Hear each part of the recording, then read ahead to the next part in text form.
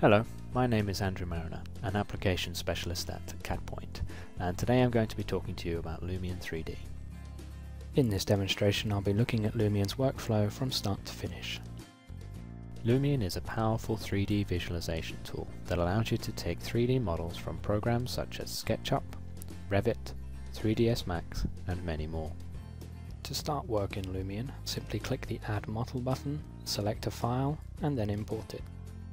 The file I'm using today is a Tesco's shop that was modelled in SketchUp. Once the model has been imported, it can be positioned with simple drag and drop tools. As you can see here, the import also brings all the textures from the original program. Once inside of Lumion, the model is separated by material name, and each of these materials can be selected individually to be overridden with one of the 590 high-quality materials inside of Lumion. These include materials such as glass, woods, bricks, tiles, and metals. Lumion also has specialist materials that allows the user to select surfaces and convert these into things such as the Lumion landscape or water.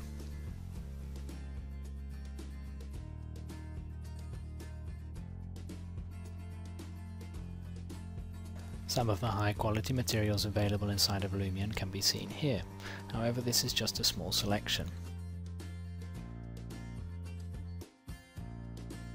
You can also see that these materials can all be further modified by selecting sliders. Adjusting these up and down will allow the user to control things such as the brightness, bump, reflectivity, saturation, scale, and position.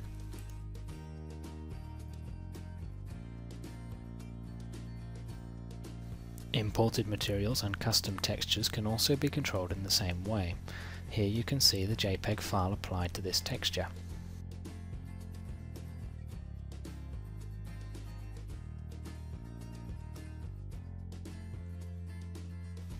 Finally, objects can be selected inside of Lumion as a material and then made invisible. This effectively removes them from the scene, reducing the memory load. I've left the trunks of these trees in to use as markers. I will now use the Lumion library of over 2,700 high quality objects to add in things such as trees and people.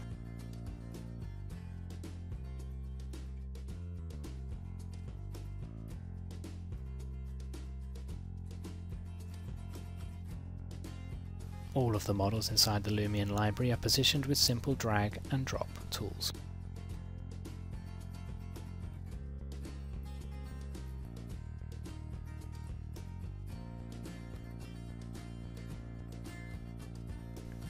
I can now select the tree trunk material and remove this from the scene by making it invisible. As I position the camera here, you should be able to see that each of the trees appears different. As you place objects inside of the Lumion library, each model is automatically scaled and rotated by plus and minus 10%, allowing you to place large forests or rows of trees without them looking identical. Lumion also contains a library of tree clusters. These can be placed around the outside of the model to create context or remove the horizon from the scene.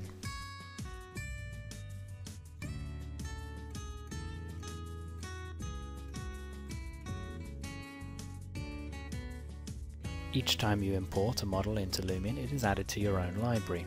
Here I will go to my Buildings section and select a city downloaded from the Google warehouse.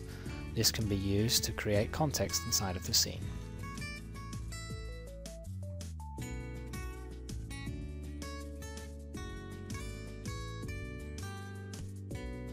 Again, using the Lumion library, I can now add additional content to the model. The outdoor library contains things such as street lights, signs, and outdoor furniture. These benches can be placed with simple drag and drop tools, and they can then be selected as a group and copy and pasted to the other side to save time. The Lumion library also contains an extensive collection of people models. These include fully animated 3D people which can move around and look around, but also the traditional 3D silhouette.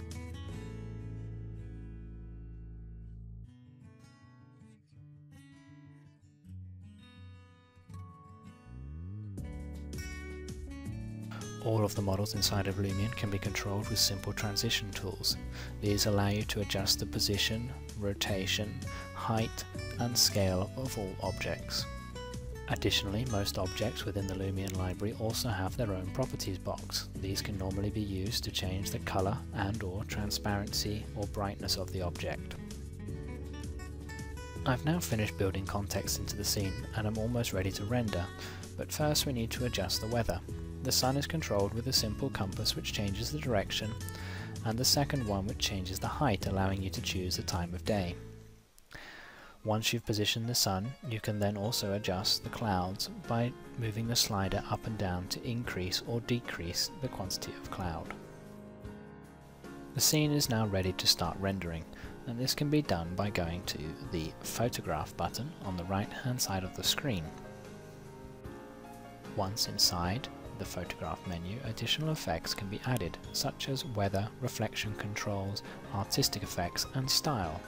Here I'm using a reflection effect and adding this to the floor to create a polished marble.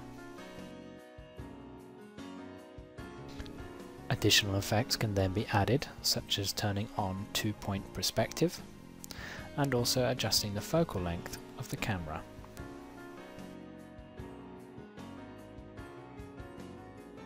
Once you have finished setting up the image, you can then choose the resolution to render at. In this case, I'm using standard high definition resolution or 1080.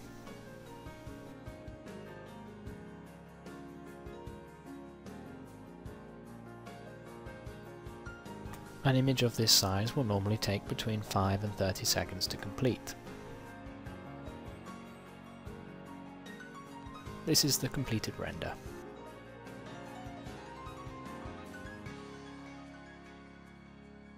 Lumion can also be used to create high quality videos. Simply go to the movie selection, click record and position the camera. Once the camera has been positioned, simply click the photograph button and this will create a keyframe. As you move to the next position and create the next keyframe, Lumion will automatically create a transition between each one of these keyframes, allowing for a small acceleration and deceleration to create a smooth effect. The movie can be immediately previewed to ensure that it is correct, and then additional effects can also be applied. Here I'm going to apply a sketch effect. As soon as the effect is applied, we can also preview the movie to see how it will appear, and then adjust the sliders to create the desired impact. Now the movie is ready, I can render it in the same way as an image. Simply click the render button, choose the type of render, in this case MP4, the frames per second, the quality, and then the resolution. We can now view the final product.